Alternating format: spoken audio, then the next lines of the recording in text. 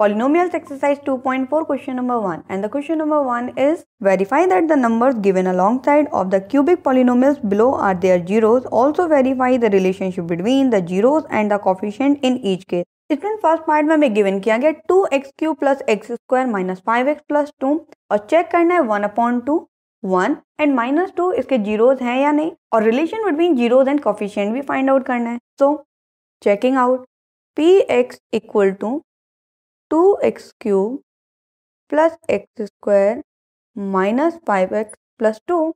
Now p 1/2 is equal to 2 into 1/2 whole cube plus 1/2 whole square minus 5 into 1/2 plus 2. Simplify कर देंगे कितना आ जाएगा 2/8 plus 1/4 minus 5/2 plus 2. Take LCM, LCM is 8. It gives 2 minus 20 plus 16. So 20 minus 20/8. 0/8 is equal to 0.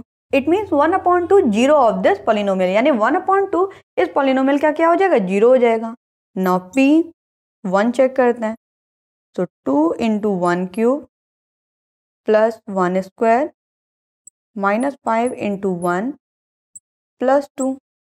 So 2 plus 1 minus 5 plus 2 कितना आ जाएगा 5 minus 5 is equal to 0. It means 1 is also 0 of this polynomial. Now p कितना -2.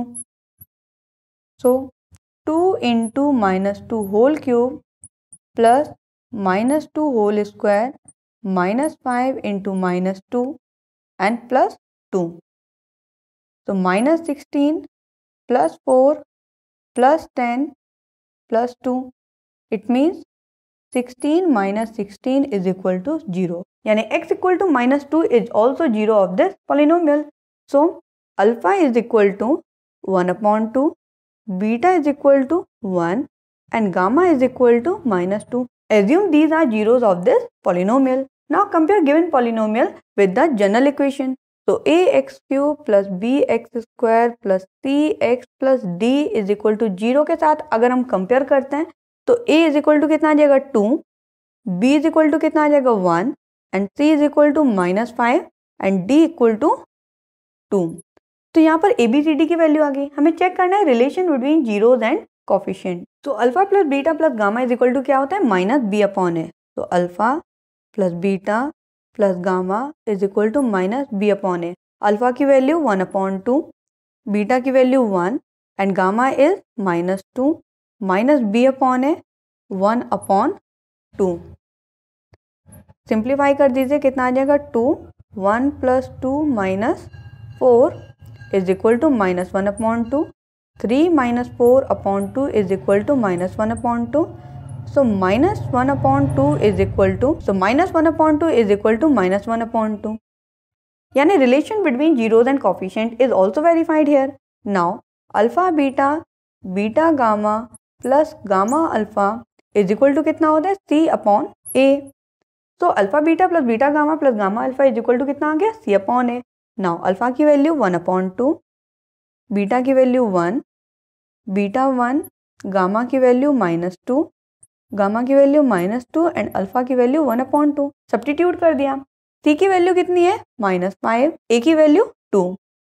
सो यहाँ आ जाएगा 1/2 -2, 2 से 2 cancel हो गया -1 is equal to -5/2. Take LCM कितना आ जाएगा 2. तो 1 -4 -2 इज इक्वल टू -5/2. यहाँ से भी कितना आ जाएगा -5/2 is equal to -5/2. So relationship between zeros and coefficient is also verified here. Now alpha into beta into gamma is equal to कितना होता है -d/a. तो अल्फा की वैल्यू 1/2, बीटा की वैल्यू 1 एंड गामा की value -2 is equal to -d/a. तो -d की value कितनी है 2 और a की वैल्यू कितनी है 2. 2 से 2 कैंसिल हो जाएगा कितना आ गया -1. यहाँ पर भी 2 से 2 कैंसिल हो गया कितना आ जाएगा -1. तो -1 इज इक्वल टू -1. तो relationship between zeros and coefficient is also verified है, जो कि हमें चेक करना था.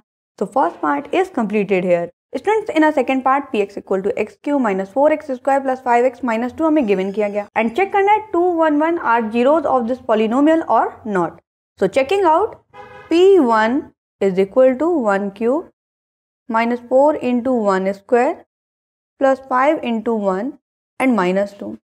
So 1 minus 4 plus 5 minus 2 कितना आ जाएगा minus 3 plus 3 is equal to 0. So 1 is 0 of this polynomial. So P2 is equal to 2 cube minus 4 into 2 square plus 5 into 2 minus 2. 8 minus 16 plus 10 minus 2. कितना आ जाएगा 16 minus 16 is equal to 0. So 2 is also 0 of this polynomial. Now alpha is equal to 2, beta is equal to 1 and gamma is equal to 1. ये क्या है 0 of this polynomial. Now ax cube plus bx square plus cx plus d के साथ अगर हम compare कर देंगे तो a is equal to कितना आ गया 1 and b is equal to कितना आ गया -4, c is equal to 5 and d is equal to -2. हमें चेक क्या करना है relation between zeros and coefficient.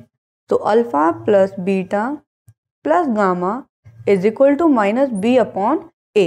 Alpha की वैल्यू 2, बीटा की वैल्यू 1 एंड गामा की value 1 equal to minus B upon A. B की वैल्यू कितनी है -4 एंड ए की value 1. So 4 is equal to 4. So relationship between zeros and coefficient is verified here. Now alpha beta plus beta gamma plus gamma alpha is equal to कितना होगा c upon a. तो alpha beta की value कितनी 2 into 1 plus 1 into 1 plus 1 into 2 is equal to c upon a यानी 5 upon 1. So 2 plus 1 plus 2 is equal to 5. It means 5 is equal to 5. So relationship between zeros and coefficient is also verified here. Now next step, alpha into beta into gamma is equal to minus d upon a. Alpha beta gamma की value 2 into 1 into 1 is equal to minus d upon a. अब d की value कितनी है -2 and a की value कितनी है 1. कितना आ जाएगा 2 is equal to 2. It means 2, 1, 1 are zeros of this polynomial and second part is completed here. Polynomials exercise 2.4 question number 2 and the question number 2 is find a cubic polynomial with the sum of the product of its zeros taken 2 at a time and the product of its zeros as 2, -7, -14 respectively. इसमें given किया गया alpha plus beta plus gamma is equal to 2 यानी सम of zeros equal to कितना दे रखा है 2 and sum of product of its zeros taken at a time यानी alpha beta plus beta gamma plus gamma alpha is equal to -7 and product of its zeros equal to -14.